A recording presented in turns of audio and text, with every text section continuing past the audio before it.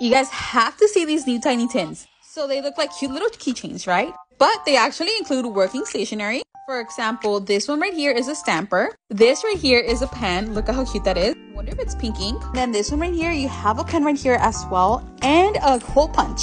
There's also a secret stationery charm inside. These right here are all of the ones you can collect. There's a heart, a donut. How cute are these? Of course, my favorite one has to be the pink one, but I really love this one that says wishes do come true. So which one do you guys want me to open up first?